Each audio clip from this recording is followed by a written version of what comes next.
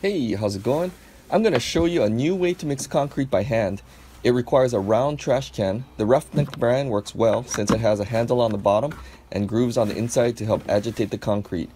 If you have one laying around the house, use it. It doesn't need to be perfectly clean. Pour in half the water to prevent dry pockets from forming on the bottom.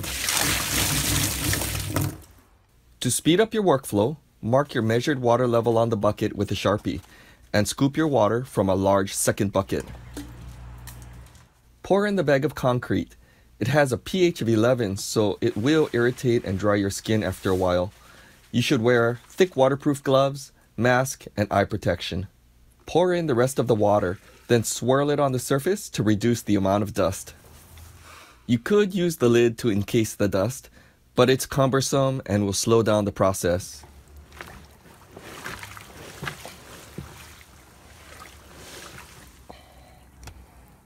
When rotating the trash can, use a 20-degree angle and adjust your speed so that the concrete tumbles off the walls, similar to a clothes dryer. Rotate about 10 times. Add more water if it appears dry, or more cement if too wet. The concrete should have the consistency of oatmeal. Overly dry or wet concrete will make it weaker.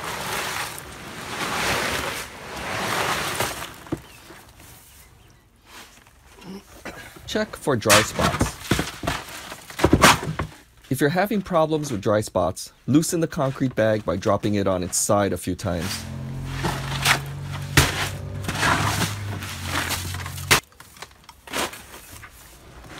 If you see any dry spots, rotate a few more times and your mix is now ready. Keep everything as close to your project as possible. Ideally, you'll mix the concrete, then tip it directly into your form. By using this technique, I hand mixed 90 bags of concrete for a 25-foot long walkway in 3 separate pours. I'll be creating videos of my project, so please subscribe, like, and share. I'm no expert, just a guy that likes DIY. So if I can do it, you can too.